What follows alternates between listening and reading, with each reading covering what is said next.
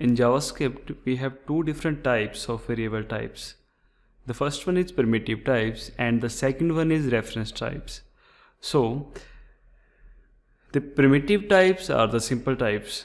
For example, string, number, boolean, undefined, or null. And the reference types are array or object. So let's take a look at both types.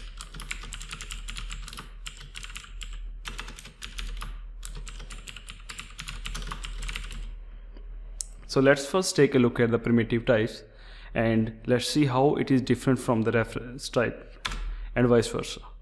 So let's first create a variable, let's say a equal to 5, and let's create another variable and give it a value a. Now if we output the variable a and b to the console, we can see the value on the right here, 5 and 5. Now what if we change the value of variable a to 10? What do you think the output will be? We can see the value of a is 10 and the b is still 5.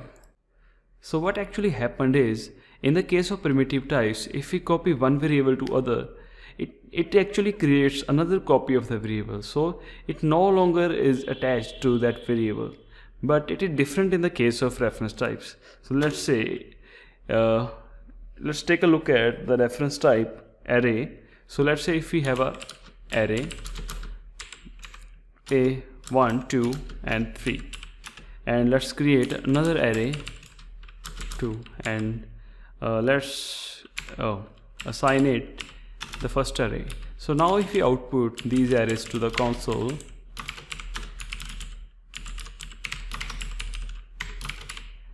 we can see first the values are same.